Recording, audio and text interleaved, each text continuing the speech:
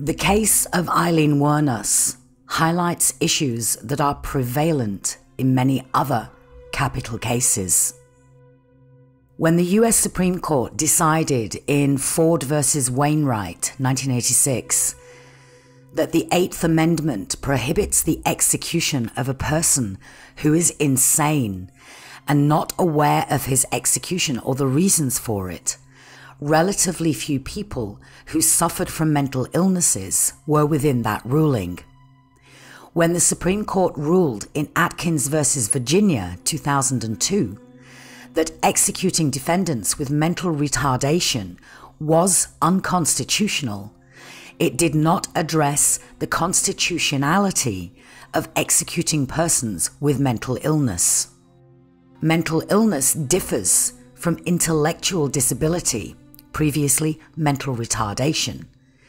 Intellectual disability is measured by subnormal intellectual development with various cognitive deficiencies, usually appearing at an early age. The National Alliance on Mental Illness defines mental illnesses as medical conditions that disrupt a person's thinking, feeling, mood, ability to relate to others, and daily functioning. On August the 8th, 2006, the American Bar Association passed Resolution 122A, recommending that individuals with severe mental illness be exempt from the death penalty. An almost identical resolution was approved by the American Psychological Association, the American Psychiatric Association, and the National Alliance on Mental Illness for the Mentally Ill. The resolution addresses the various points in capital cases where the defendant's mental illness can be relevant, the defendant's intent when the crime was committed, the defendant's ability to assist in his or her defense at trial and post-conviction proceedings, the defendant's competency to waive appeals, and the defendant's mental condition at the time of execution. It recommends exempting from execution those defendants whose mental illness impaired their capacity A. to appreciate the nature, consequences, or wrongfulness of their conduct, B. to exercise rational judgment in relation to conduct, or C. to conform their conduct to the requirements of the law. It also suggests exempting those who cannot effectively assist counsel or understand the punishment they are to receive.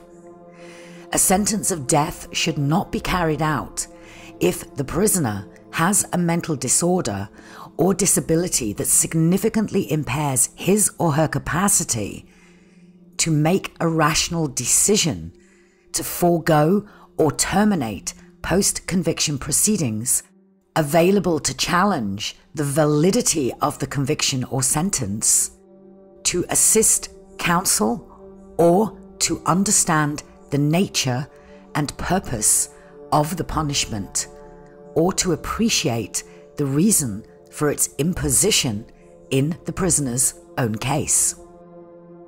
Insanity is a legal term, not a medical diagnosis. The term incompetency is also sometimes used as an alternative to insanity. It refers to any mental illness severe enough to affect the defendant's ability to understand the crime he or she is committing, the trial proceedings, or the punishment for the crime of which he or she was convicted. Insanity can affect a capital case at 3 points. First, if the defendant was insane at the time of the crime, he or she can be found not guilty by reason of insanity. In most states, the burden of proof falls on the defense to show that the defendant was insane. The jury must decide, based on testimony by psychiatric experts and other evidence presented during the trial, When the jury hands down a verdict of not guilty by reason of insanity, the defendant is committed to a mental institution. 4 states, Kansas, Montana, Idaho, and Utah, do not allow a verdict of not guilty by reason of insanity. Second, if the defendant is incompetent at the time of the trial and can't understand the legal proceedings or cooperate with his or her counsel, then he or she can be found incompetent to stand trial. In most states, a judge makes this determination. If such a finding is made, the defendant is sent to a mental institution to be treated until he or she regains competency. Finally, a defendant who is insane as his or her execution approaches can be found incompetent to be executed. Under Ford v. Wainwright, it is unconstitutional to execute an inmate who does not understand his or her punishment or the reason for it.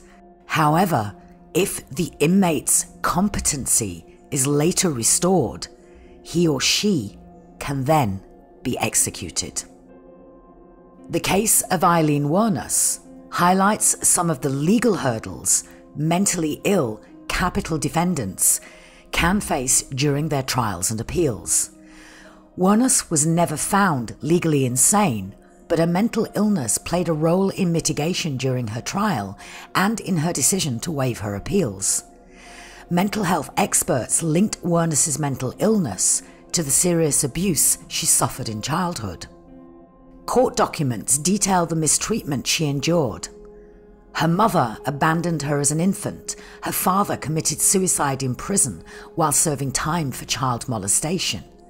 She suffered physical abuse by her grandfather, who also committed suicide, and she had a sexual relationship with her brother at a very young age. When she was in junior high school, school officials treated her by administering mild tranquilizers.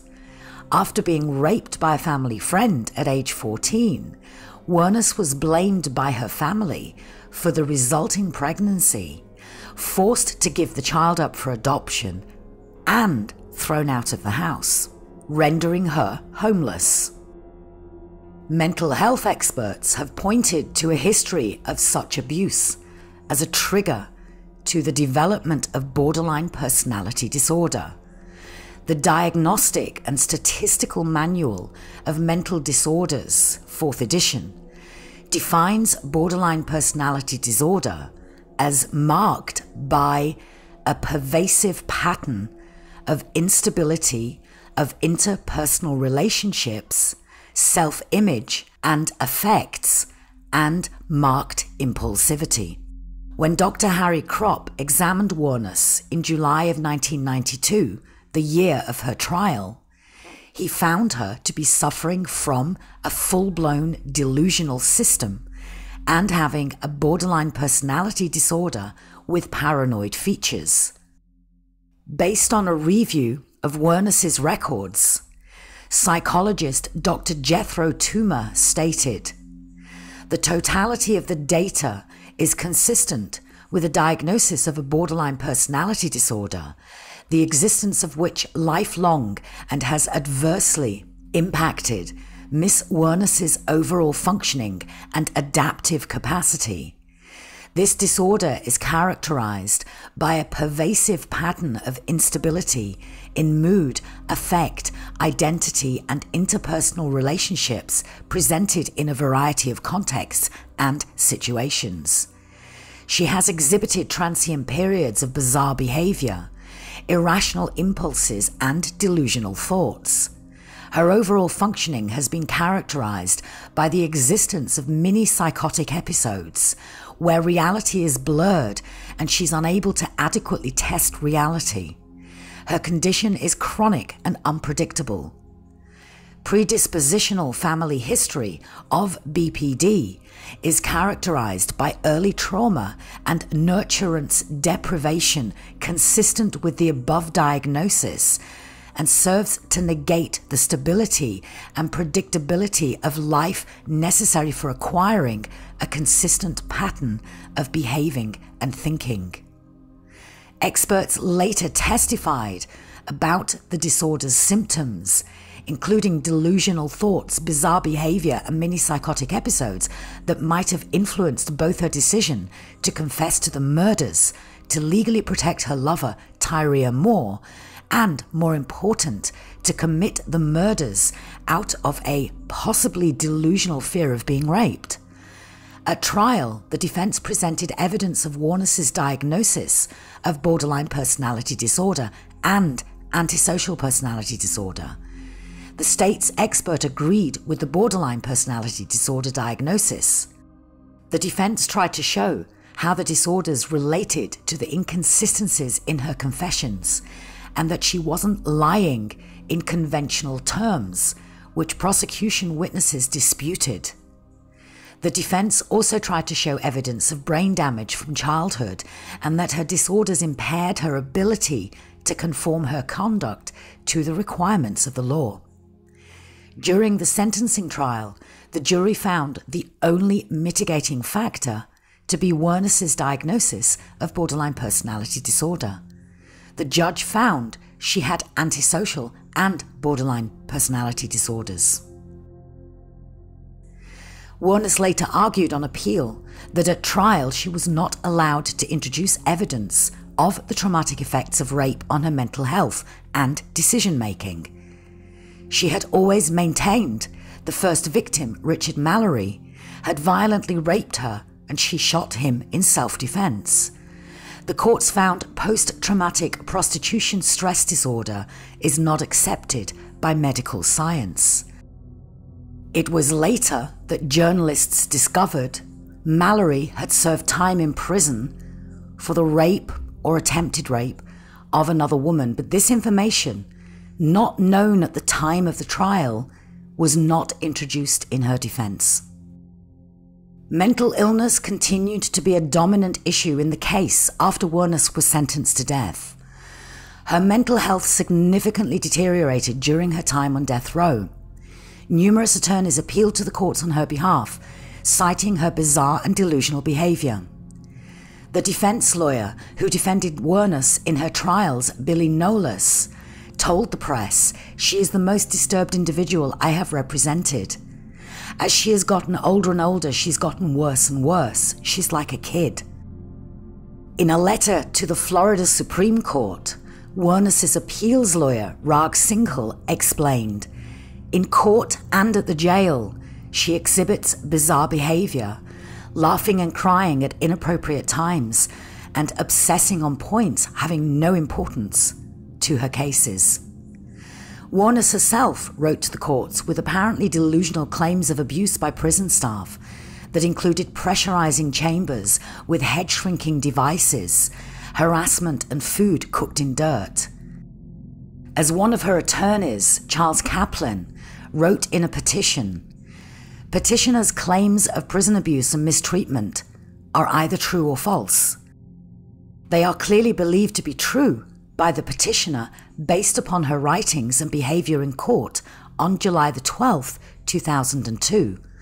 If true, petitioner's claims must be resolved and corrected. If false, petitioner's claims further support previous expert findings that she is delusional and mentally ill." Wuornos began to refuse to meet with mental health experts or her attorneys.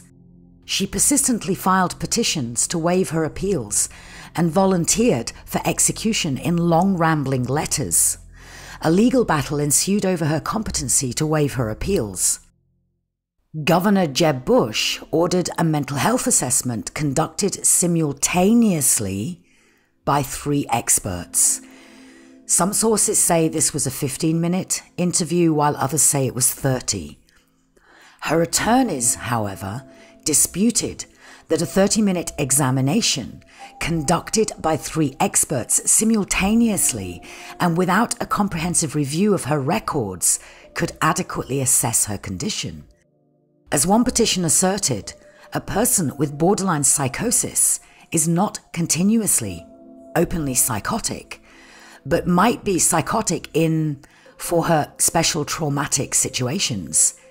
In a 30-minute interview with many people attending, there is no chance that the psychiatrists may be able to find her psychotic dilemmas. Nevertheless, the 3 psychiatrists concluded Wuornos was competent to waive her appeals. In her last statement before execution, Wuornos said, "I'd just like to say I'm sailing with the rock, and I'll be back like Independence Day with Jesus, June the 6th, like the movie, big mothership and all. I'll be back." Does that sound like someone who's in their right mind? The media branded Aileen Wuornos as the first female serial killer in US history and turned this theme into the centerpiece of her trial coverage. Prosecutors jumped on this notion in making their case and trying to prove how dangerous she was. Television and tabloid coverage that made her out to be a man-hating lesbian murderer helped sway public opinion against her. The sex role stereotypes constructed by the media allowed the prosecution to build its case around the fact that women typically do not commit violent crime, especially against strangers, making it easier for a jury to decide against her. Within 2 weeks of her arrest, 3 top investigators on her case retained their own lawyer to field offers from Hollywood, cringing with embarrassment when their unseemly haste to profit on the case was publicly revealed. Although Wuornos changed her story numerous times regarding what happened in each of the murders and whether she acted in self-defense, her claims of a media bias remained consistent. Before her initial trial, Wuornos requested a change of venue because of all the publicity her case had received. Her request was denied.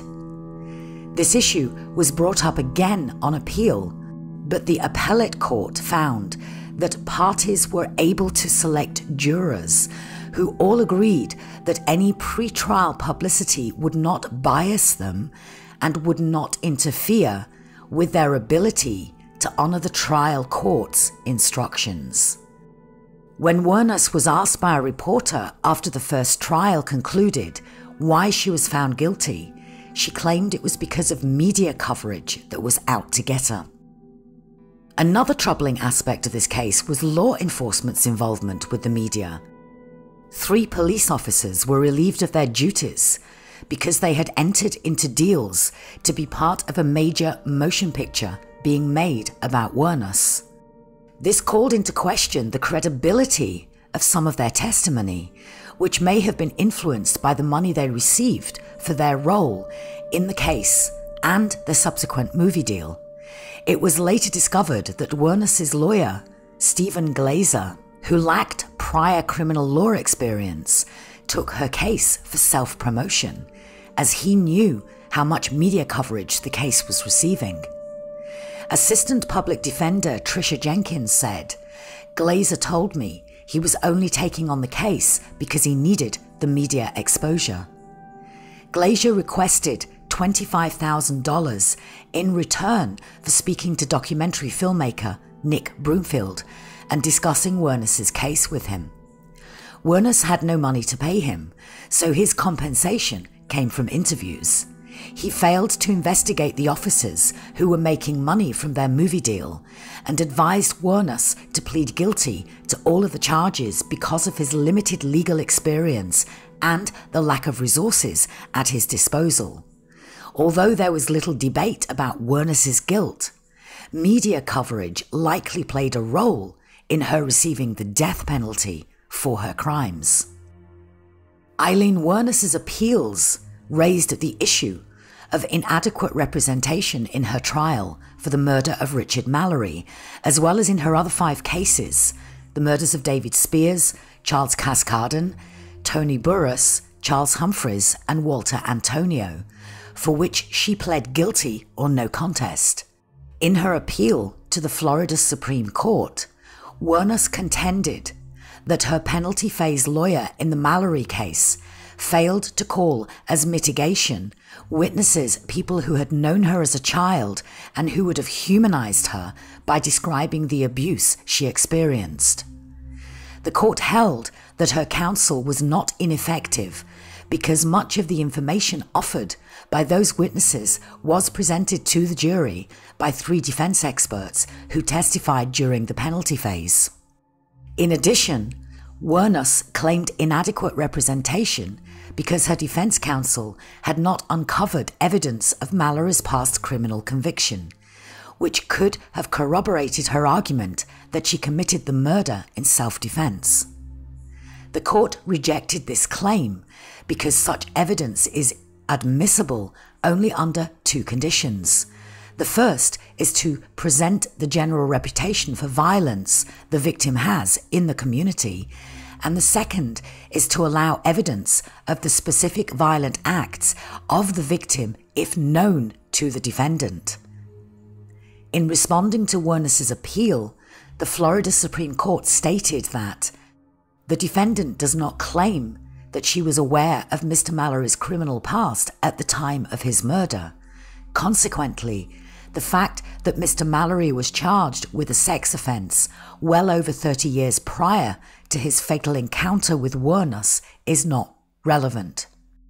Wuornos' appeal in the Walter Antonio case, in which she originally pled guilty, argues that Glazer, her lawyer, professed a lack of experience needed to represent her during a guilt phase trial and, as a result, had an inherent conflict of interest when permitting her to enter a guilty plea. She also argued that a plea was not voluntary because Glazer did not advise her of its consequences. Tricia Jenkins, Wuornos' original attorney, later testified that Glazer had not picked up discovery files from her regarding Wuornos' case. In her appeal of the Charles Cascardon case, in which Glazer filed Wuornos' guilty plea, Wuornos claimed a conflict of interest between herself and Glazer based on movie and book deals Glazer had sought. Additional problems with Glazer's representation were raised in the documentary Eileen, Life and Death of a Serial Killer, in which Glazer requests payment of $25,000 for an interview, stating that Wuornos was unable to pay him and he needed the interview payment to work on her case. In 2001, Wuornos dropped her appeals. Numerous attorneys, advocacy groups, and mental health experts appealed to have the courts allow them to act on her behalf, arguing that her deteriorating mental state made her incompetent to waive her appeals or to be executed. Although Wuornos' case raises a number of other issues, problems with her representation were the main focus of her appeals. Similar problems have arisen in other capital cases in which overworked public defenders cannot give cases the attention they need. Additionally, Glazer's quest for publicity highlights the particular dangers in highly publicized cases and illustrates the influence of the media in such cases. The death penalty is intended only for the worst of the worst crimes. In order for juries to determine whether a particular defendant deserves a sentence of death, they must weigh evidence that this murderer is actually one of the worst, the aggravating factors, against the reasons for sparing him or her, the mitigating factors. States vary in the specific circumstances they define as aggravating factors, but generally include murders committed during the commission of another crime, murders committed for monetary gain, murders of police officers, multiple murders, or other murders considered to be particularly aggravated. Mitigating factors frequently address the defendant's background, including a history of mental illness or intellectual disability, previous trauma suffered by the defendant, or the absence of a prior criminal record. A defendant who has faced life with physical or emotional handicaps may be deemed less fully responsible for his criminal actions. As mitigation has become recognized as a critical part of a capital trial, defense attorneys have turned to mitigation specialists to investigate defendants' backgrounds. Mitigation specialists examine defendants' family history, medical history, educational and employment background, and any other element of an individual's life that may convince the jury to return a sentence other than death. With this information, they assist defense counsel in presenting a coherent case for mitigation. The role of the mitigation specialist is so central to a client's defense that the American Bar Association includes them in their guidelines on the defense in death penalty cases. The defense team should consist of no fewer than 2 attorneys, an investigator, and a mitigation specialist. In the commentary to this guideline, the ABA says, "A mitigation specialist is also an indispensable member of the defense team throughout all capital proceedings. Mitigation specialists possess clinical and information gathering skills and training that most lawyers simply don't have. They have the time and the ability to elicit sensitive, embarrassing, and often humiliating evidence, for example, family sexual abuse, that the defendant may have never disclosed. They have the clinical skills to recognize such things as congenital, mental, or neurological conditions, to understand how these conditions may have affected the defendant's development and behavior, and to identify the most appropriate experts to examine the defendant or testify on his behalf. The defense team's mitigation evidence is presented during the penalty phase of the trial, after the prosecution's aggravating evidence. Juries are instructed to consider both sets of factors, but not simply to count the number of factors on each side and determine the sentence based on whether there are more aggravating or mitigating factors. Rather, jurors are expected to use their own judgment in deciding which factors carry greater weight. If the aggravating circumstances are stronger, juries may choose a death sentence, but if the mitigating circumstances are more compelling, they must choose a life sentence. The mitigating evidence presented in Eileen Wuornos' trial focused on her traumatic childhood and mental illness. 3 psychologists testified that Wuornos suffered from borderline personality disorder, likely brought on by her traumatic upbringing.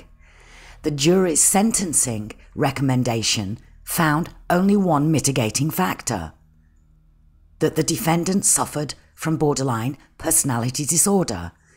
The judge, however, found 5 mitigating factors. Despite the facts inexcusably undetected by investigators, the death sentence was extremely harsh to begin with in this case, considering the mitigating evidence in the punishment phase of the trial. The defense showed that Wuornos suffered a tragic, abusive upbringing, which resulted in antisocial and borderline personality disorders. During both the trial and her appeal, the court declined to find the statutory factor of extreme emotional disturbance. This case, from the early investigations to the appeals process, has been tainted by publicity and media drama. 3 top investigators in the case hired lawyers within weeks of the arrest to field offers from Hollywood concerning movie deals. At the time of the killings, Wuornos was working as a highway prostitute. All of the men she killed were men who picked her up and who, she says, violently attacked her. Wuornos was picked up by many other men during this period, and she did not harm them. Several men have testified that they spent days or weeks with her, and she never threatened them. They did say that she was worried that they would attack her, Prostitutes are more likely to be raped than women in other jobs. One study of a group of prostitutes said that they had been raped an average of 33 times a year.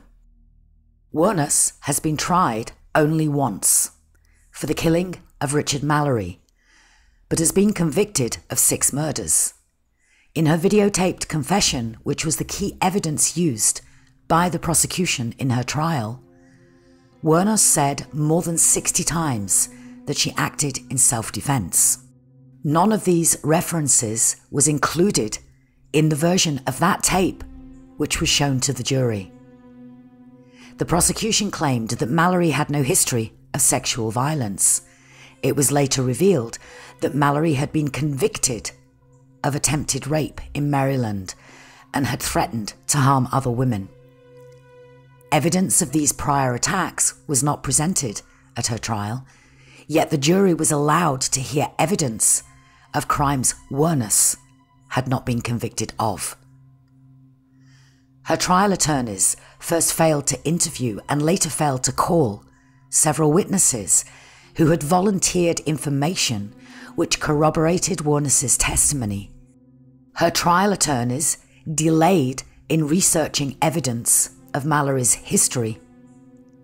The judge then ruled it inadmissible because it was introduced too late. Private attorney Stephen Glazer encouraged her to plead no contest to 5 murder charges without securing a sentencing offer or informing her of all her options. There is evidence that Volusia County Sheriff deputies negotiated contracts for book and movie deals about Wuornos' case before she was even arrested. Deputies arranged with Tyria Moore, Wuornos' former girlfriend, to set Wuornos up. Though Tyria was implicated in several of the killings, she was never charged. Officer Brian Jarvis, initially the chief investigator on the case, was removed from the case when he questioned the conduct of his colleagues on the case. He later reported vandalism to his house, theft of his records on the case, and threats against him and his family. According to the prosecution, portraying Wuornos as a serial killer won them the death penalty. Prosecutors made repeated references to Wuornos' romantic relationship with women. 80% of women on death row in Florida are lesbians. Though Wuornos does not consider herself a lesbian, society's fear and hatred of lesbians was used against her. People have trouble believing that a prostitute would need to kill 6 times in self-defense. Yet recently, a Los Angeles store owner killed 5 men in 4 different armed robbery attempts. This man was never charged with any crime. Tens of thousands of women are in prison in the US for killing men who abuse them. A study by the National Coalition Against Domestic Violence found that men who kill their wives or girlfriends serve an average of 2 to 6 years, while women who kill their male partners serve an average of 15 years. Ted Bundy, who killed more than 30 women in Florida, had offers from several well-known private criminal attorneys to defend him pro bono.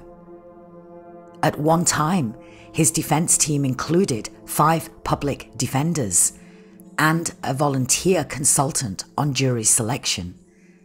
Wuornos' supporters have been unable to find any such assistance for her. She has had to rely on overworked public defenders.